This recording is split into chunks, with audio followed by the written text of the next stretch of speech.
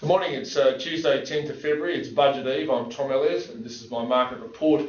Well, this morning the Australian share market has decided or taken a decidedly weaker tone. Now, shares were up in New York last night, but of course locally everybody's just a bit nervous about the upcoming federal budget tonight. Will it include a surprise, something the market wasn't expecting? As a result, the ASX 200 index in mid-morning trade down around 1/3 of 1% or 20 points. As I said, in contrast to share trading last night. Of course, over the past week, there's been a real rollercoaster ride for the $8. 8 days ago, it hit slightly over $1.10 US, then fell to $1.05 a few days later when commodity prices went through a short-term collapse. In particular, the price of oil amazingly fell almost 10% in one night last Thursday, which is just unprecedented.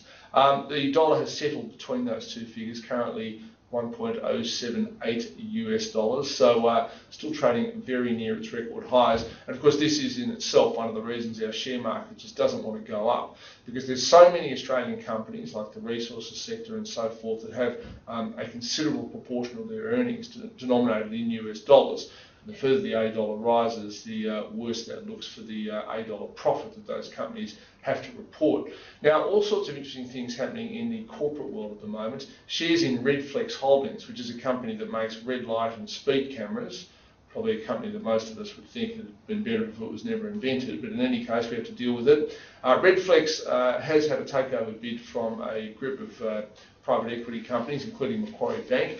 It was originally $2.70, it was recently lifted to $2.75. Shareholders voted on it yesterday and decided at the urging of the company's former managing director and chairman to reject the bid. Now, in the short term, that was a dumb thing to do because the stock is down over 30% at $1.80, so it's 95 cents below the takeover price that was offered. The big issue is, will Macquarie come back with another bid? At the moment, the market doesn't really think so.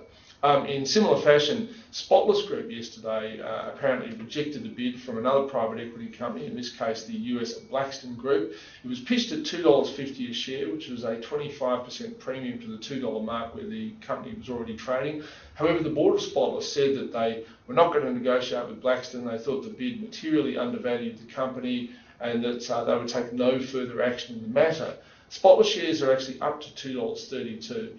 Many of the company's major institutional shareholders are now starting to contact management and say, hey, go and talk to Blackstone. We would rather they took it over than you guys continue to run it, because, to be honest, the company's management has not been able to grow its earnings for the best part of a decade. So we'll have to see what happens there. Overall, another problem plaguing the share market is something from the 1970s that many people think could resurrect itself. And I speak, of course, of stagflation, the combination of a stagnant economy but with rising prices. Now, in the US and possibly here in Australia, there's signs that that could be happening. Unemployment growth could slow, and Federal Reserve in the US and of course the Reserve Bank here are a bit worried about inflation, so just look out for that. The 1970s was a terrible time in many ways for the share market. Between 71 and 81 it did absolutely nothing. We wouldn't want to see a repeat of that. And finally, for Foster's Group shareholders, you might wake up and look at your share price today and get a bit concerned because it's $1 lower than what it was yesterday. However, as of midday today, Treasury Wine Estates, ASX code TWE, is trading as a separate entity, so the historic demerger of Foster's beer and wine businesses has now occurred. Treasury shares are trading at around about $3.10. You have to divide that number by 3 because you've got one Treasury share for three Foster's shares. So divide that by 3, add it to the Foster's share price. That allows you a comparison to where it was yesterday. If you put the two together, to be honest, the overall Foster's Group and the value of your shareholdings hasn't changed very much. But if all the takeover talk is to be believed, it won't be long before a move is made on either or both businesses.